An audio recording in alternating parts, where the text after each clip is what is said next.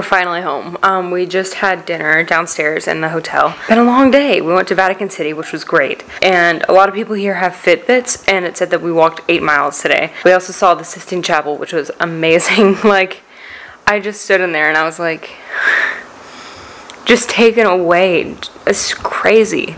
I knew that it would be cool to see, but I didn't expect to be like it to be so powerful, I guess. I'm exhausted, so I'm gonna edit this and I'm gonna schedule it for tomorrow, the day after tomorrow. I think that I'm 2 days behind in vlogs, just in case I like don't have time to edit one night. We finally figured out how to turn on the air conditioning, so we have that now, so that's definitely at work. And I finally converted my US dollars to euros, which is very helpful, and I got the SIM card for my phone. Been a productive, fun day. And I'm tired, and we have class tomorrow at like 8:30.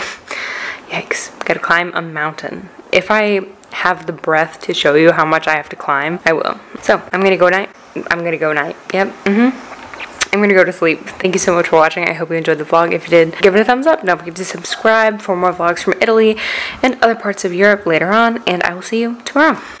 Bye. Teeter, Nick's not here. Nick. Where's Nick?